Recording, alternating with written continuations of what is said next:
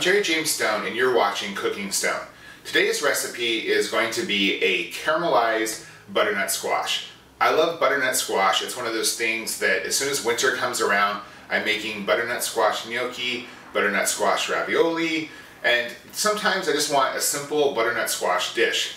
So here it is. Butternut squash that's been caramelized. It's a perfect side, but you can also do some fun things with it. Like I'm actually going to make a recipe later on where I fold it into some ice cream.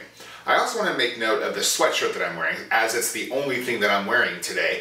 I'm wearing this sweatshirt from my friend Dave Lauren, who actually was the inspiration for my cookingstone.tv blog. He was the one that told me, hey, you need to do this, told me why and how and all that stuff, and thanks to him, Cooking Stone's been doing great. So this is a sweatshirt from his company, which is one block off the grid, and I just want to say thank you, Dave. I'm going to go ahead and trim up the butternut squash and prepare it for roasting.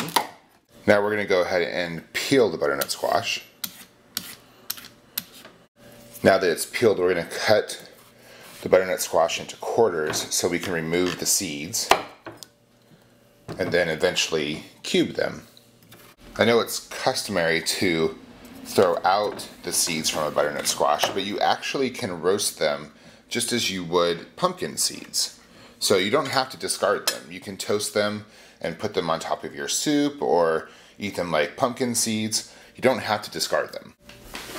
Now let's scoop out those seeds because we do not want them in this recipe. But like I said, you do not have to throw them away, because we do not like food waste here at Cooking Stone.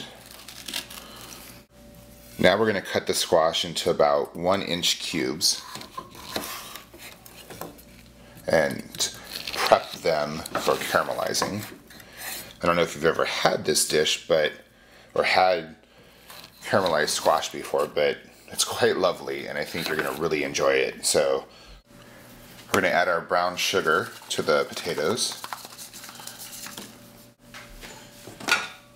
Now let's add in the melted butter. And let's add a little bit of salt. Now we want to make sure that this butternut squash is completely covered with the brown sugar and butter. You could mix it with a spoon, but honestly I think it's just best to do it with your hands. Like go in there and work the butternut squash and butter mixture and brown sugar around until it's all completely covered. Of course you want to wash your hand before doing this.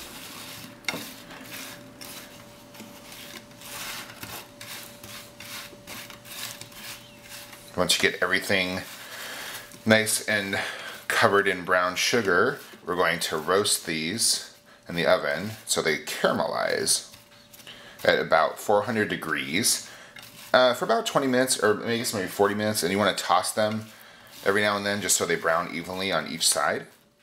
Enjoy!